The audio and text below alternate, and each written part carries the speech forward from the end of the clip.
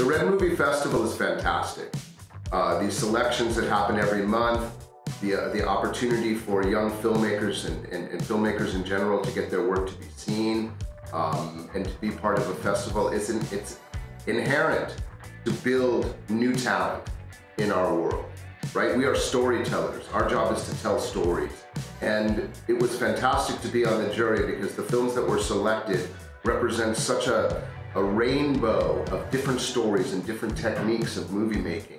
And that's why I'm in the game. That's what I love about what I get to do, is that you can go from a Western to a pirate movie to telling stories, the fairy tale stories, all in a career.